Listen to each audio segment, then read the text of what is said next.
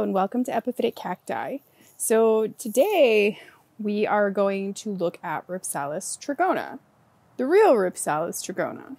But every single one of these plants that I have on this table here, I either purchased as Rhipsalis Trigona or someone thought it was Rhipsalis Trigona. So I figured we would take a close look at some of these to sort of help disqualify, I think, in your collections and stuff, you know, and even when you're shopping to help you figure out what is real and what is not. Rhipsalis Trigona is a Rhipsalis that is not very often seen. So there's a couple of things that can disqualify a plant from being Rhipsalis Trigona right out of the gate. One of those things is definitely how many angles the growth has.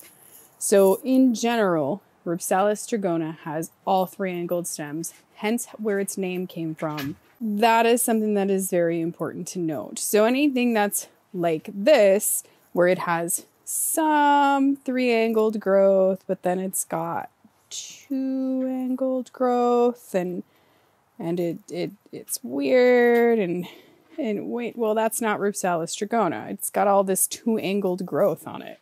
There are several different Rhipsalis macrantha that on sight can be somewhat confusing and might look like Rhipsalis Trigona, particularly in pictures. But just the fact that this has all this 2 angled growth disqualifies it immediately. You don't even have to go any further than that.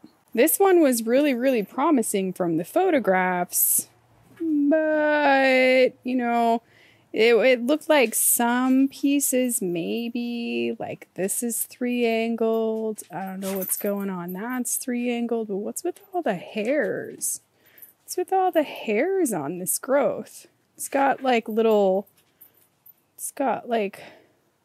tiny hairs coming out of the growth, and then, well, wait a second. This is 2 angled. Oh, that's 2 angled. Oh, that's 2 angled. 2 angled. There's some 3 angled growth. Oh, I don't know what's going on with this, but it's 2 angled. And then all this growth down here, it's all 2 angled. Yeah, so we can just say not Rhipsalis Trigona. And this one was really convincing too, because check this out.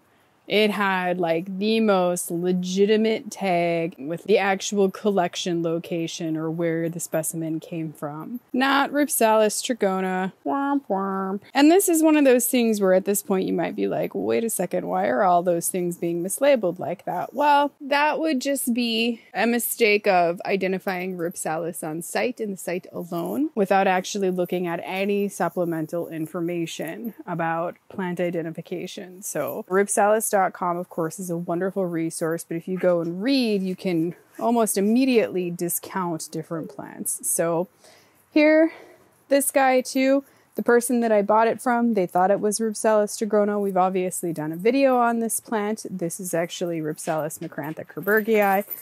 And I'm actually guessing the last 2 plants that we looked at are also some form of macrantha. Macrantha is highly variable, and it definitely can, under certain circumstances, take on a similar kind of appearance to Rhipsalis Trigona. Even the growth pattern is somewhat similar. It growing out in these kind of little whorls here where it's got 3 growths. I can actually tell you right now, every single one of the growths that I'm looking at on this is 3 angled. Right now, these are all 3 angled. If we go up though, there's 4 angled growth here, and in some cases there's even 5 angled growth. So that immediately disqualifies that. And the flower, because this has bloomed, the flower immediately disqualifies it as well.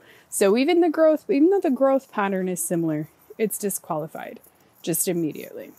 So we can get rid of that one. I mean, not get rid of it, because I'm actually pretty partial to that plant. There's nothing wrong with Rhipsalis macrantha, it's just not Trigona. So one of these plants is Rhipsalis Trigona. And these are the 2 that I would say, hands down, this would be the hardest to tell apart. Even in person, this might be a little bit difficult to tell apart, especially if you don't have them both. And both of these plants are pretty hard to get in the United States. So the one on the left is Rhipsalis Trigona. The one on the right is Rhipsalis dismilis. And that one, very particularly in the United States, would have come under the name having form Marieriana. I think I said that right, because gosh, it's a mouthful. This is not an easy one to get in the United States. I found this on Etsy, and I'm pretty sure the person is still selling it on Etsy. So if you are after Rhipsalis dismilis, I saw it on Etsy. Maybe gone eventually, but that's where I found this one from. This one I had to hunt a lot. I didn't import it, but I did reach out to a private seller and ask the private seller for it, which is something I very rarely do. I very rarely reach out and ask private sellers for plants or whatever, but this one I just could not find. So I went out of my way to get this plant, and in part because for identification reasons. So what's the big difference between these two plants? I don't know what kind of growing conditions this plant was kept in, because this is legitimately just cuttings that I just received. But I wanted to make sure that I did this video because of how difficult it was to find the real Rhipsalis Trigona and how many wrong Rhipsalis Trigonas I had to go through to get to the real one. So this one really is just cutting, so don't be alarmed at the fact that I can pull these right out of here. So there are a couple of really, really distinct differences between these plants. Rhipsalis Trigona growth is 3-angled. It's 3-angled, like all of it. So it's not like there's a bunch of flat-angled branches or 4-angled or 5-angled or anything like that. It is solidly 3-angled. So we can take a look at one of these, because one of these was really interesting in how it was cut. That demonstrates this beautifully. There you go. You can see that that is a perfect triangle. I mean, a perfect triangle. So there are a couple of other really distinct things here. You can see that it's got these kind of lobes here a little bit that they kind of come out. See those little lobes? They're not huge lobes, but you can see kind of how they look, and they almost kind of really kind of have an alternating kind of pattern. They're not uniform, you know what I mean? It's kind of like it lobes here and then it lobes here. There's something else I want to call out very specifically here, because sometimes when it comes down to it and two plants can look this much alike, it comes down to tiny, tiny details. So one of the other things I want to point out about this is the areoles. Notice how they're like hidden. I mean, that is the tiniest, craziest little thing I've ever seen. And the scale is just so tiny. It's so tiny. You see what I'm saying? Like that is, I mean, that is just darn near invisible. Yeah, and you can see here that it's got growth that is, you know, it's not like the biggest growth in the world. And like I said, I don't know what kind of conditions this plant was grown in. And here you can see like a smaller growth. So the growth might be a little bit variable in size here, but I don't believe that Rhipsalis Trigona growth, this growth gets very long. I believe this stays always kind of consistently about this size. So that's another really good hint for being able to identify this one. One of the other things about this is if we look at the margins on the branches here. So you see the margin here, it is crisp. It is very crisp margin. If we go here, it is a very crisp margin. You can see that it kind of twists a little bit, but that margin is super crisp. So that's another thing to note that can really help with identification on this one. So let's kind of get a different one here.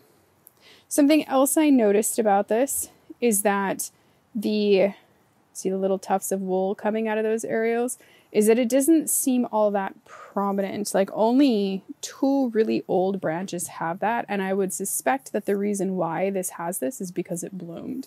But once again, very crisp sort of edges. This is a bigger branch. You can see about how big that is.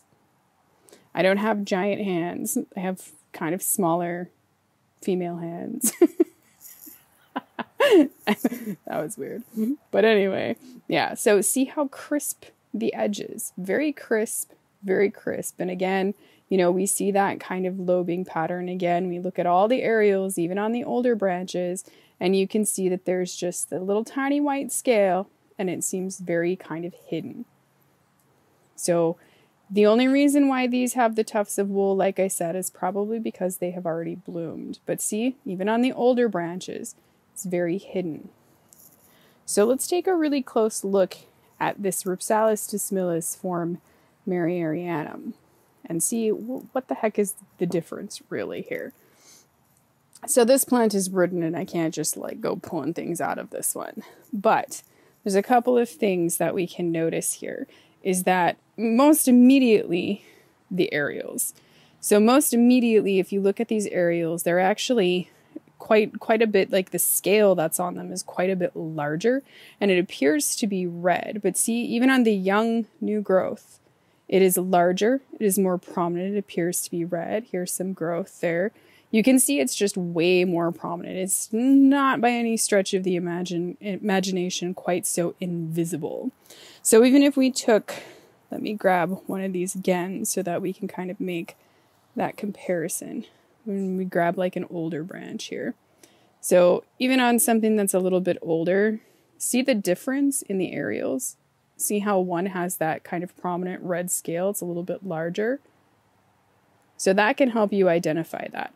As well as when we look at these up close, the branch that we're looking at is kind of quasi three-angled, like it's kind of three-angled. But notice the difference in the lobing pattern. It is a little bit different. And when you look at the margin between, this is the Trigona margin versus the dismilis margin, look at how soft it is. It's a very soft margin. And so that's kind of interesting too. That'll really help you kind of identify the difference between these. But there's something a little bit more, like even more than that. So you can see how some of the growth is kind of similar there, but we've already seen the difference in the scales, and you can see just how, I mean, the scales are very prominent there at the aerials. So we can definitely see that. But as we're looking at some of this growth, like this new growth here, it's triangular-ish. So it's softer and it seems a little bit more round. It's a little bit more slender just in general. And some of the growth, like here again, you know, like this could be very easily confused with Trigona, especially because when you see the edges without seeing the other one, it looks like it might actually be a little bit sharper than it is, but it's not. But we get into some things like this. Okay, so we're looking straight down at this guy, and what we're looking at is something that has 4 angles. That's not a 3-angled growth. So then, you know, we kind of get down to, I was trying to find one of these that, whoops, I knocked one out. That was lovely, but we can look at this one here. So if we look at this one here, you know, again, you can see that it is like generally kind of 3-angled, but notice how much softer that is than the other one. So let me grab this Trigona again and look. I mean, you can see that it's just generally softer. So there's that. But there's also growth that's like this, where, you know, again, that's damn near round.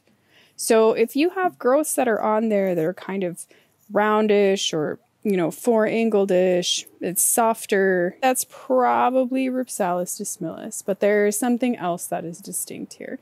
When we really get into it and we start looking at stuff like this growth is definitely quite a bit more round, but check this growth out. This growth right here is actually a 5-angled, short kind of, I mean, it's 5-angled, so it's definitely more round, but there's something else interesting about this that I don't see anywhere on Trigona. See the soft spines? The little hairs at the aerials? So that is something else. If you have that on your plant, it is no doubt dismilis.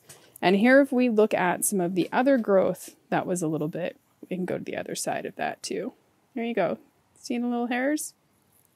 Little hairs. And then if we look at the main branch that's rooted for this one, I believe that that one is also 5-angled. So there's a way that you can kind of tell the difference there. And what's really interesting about Rhipsalis dismilis, oops, all these cuttings are just falling out. It's pretty funny. Yeah. Now this hasn't bloomed yet, like the Trigona hasn't bloomed yet, but I definitely am quite solid that that is Trigona, and I am definitely quite solid that that is Rhipsalis dismilis Marierianum.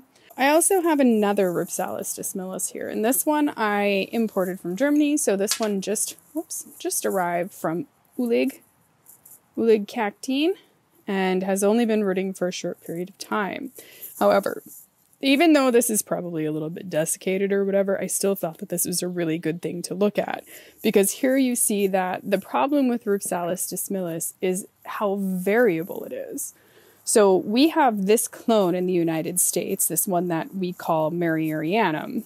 If we look at this one here again, you know, you can see that the growth here, these cuttings, it's very, very round. Most of these are very round. See how this is, like, see how close the areoles are together as well? That is not something that is real prominent in Rhipsalis trigona. It's, I mean, on like real small growth, yes, but like on the normal growth, no, it doesn't have very tight areoles like that. So one of the other really interesting things about this one is this growth. So this kind of caterpillary growth here, which is really interesting, and it is something that I would definitely be able to tell Rhipsalis trigona and Rhipsalis dismilis apart.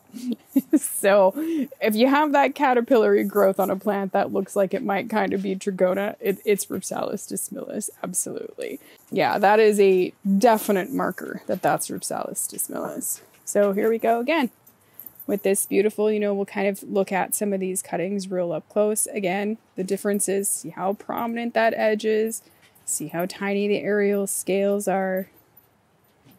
Even on this new growth, every single last one of these I checked. Every last one of them was triangular. These can twist too, so they can kind of twirl around. The growth will kind of twist sometimes a little bit. It's really pretty.